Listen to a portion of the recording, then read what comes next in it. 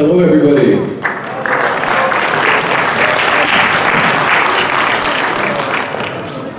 Today, I'm Mr. Hatfield, every day, and I'm going to be talking about cars. That's just a fancy word for cars. Works. I want to start with a story. So, when I was 16, I got my beginner's driver's license. It was really exciting. When you get to drive for the first time, it's exciting, it's powerful, it gives you freedom. Yeah.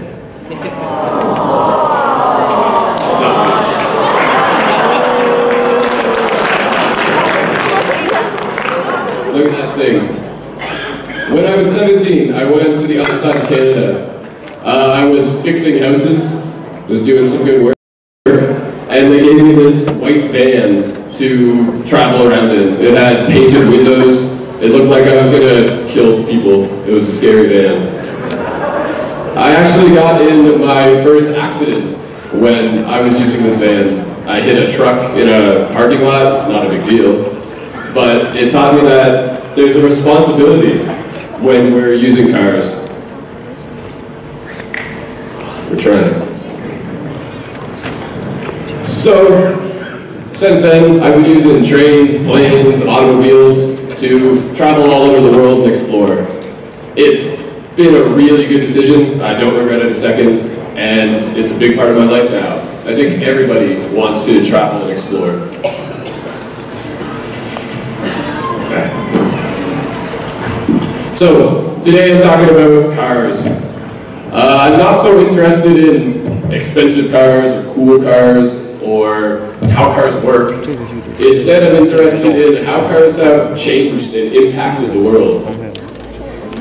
I want to look at, and most importantly, mass automobility, the desire for cars that started and has continued today, that people want to drive and the freedom that cars give.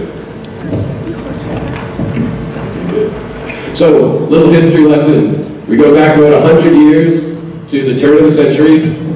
At this time in the world, radios and other technologies are connecting the whole world. They're using electronics to connect the whole world. There's a lot of really rich people, there's a lot of really poor people, and those poor people can't really use these technologies all that much. But the world is developing. And then came this car, the Model T Ford. It's a cool car, it's black. Henry Ford invented this car in 1908. How he did this and why it was important was because of the assembly line, the factory that was used to make this car.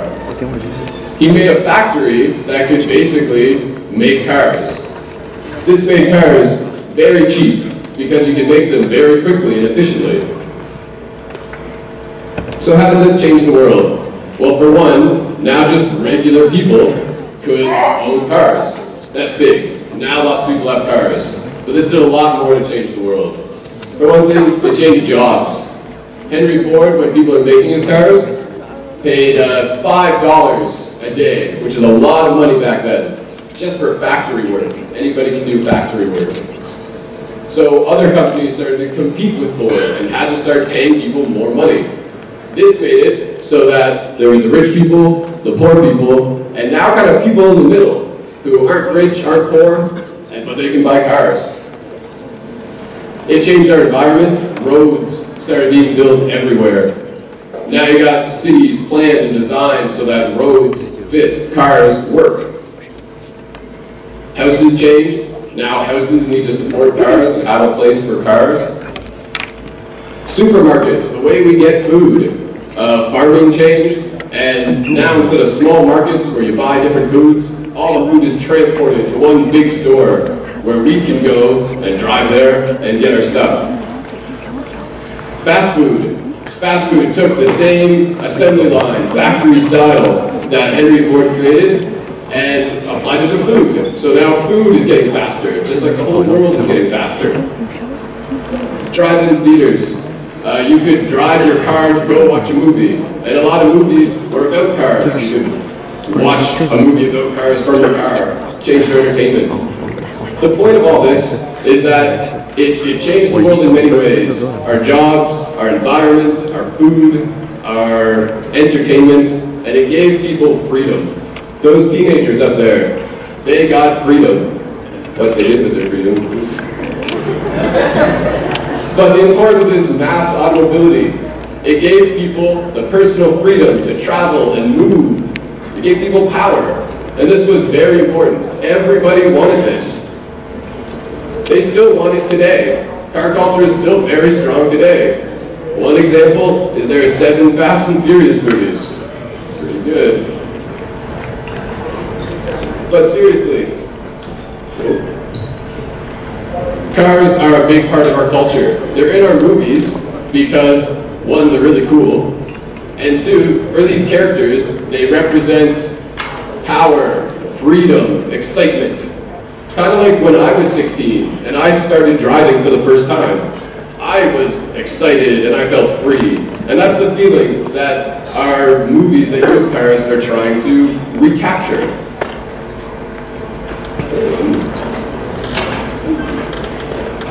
Cars are crazy, big business too. There's many companies around the world that are selling cars, dozens. They're selling millions of cars each year, and it just keeps getting bigger. Cars are really popular. Today in the future, the next step that's happening is that Windows, Bill Gates did the same thing that Henry Ford did. Henry Ford made average people get cars, and Bill Gates did the same thing with computers.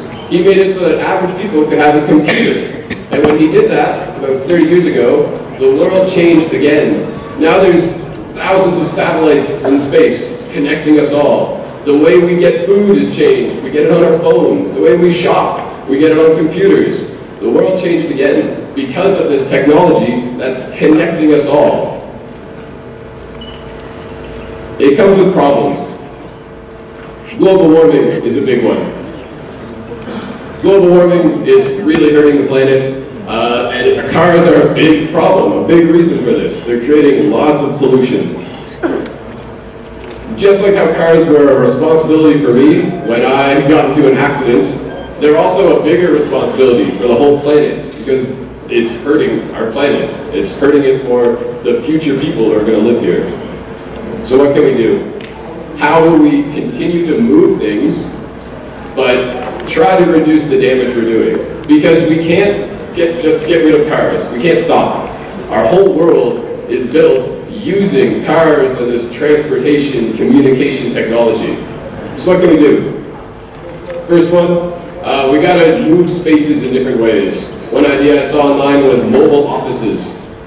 I don't know why it's glass. I guess it looks cool, but it's important to move our spaces.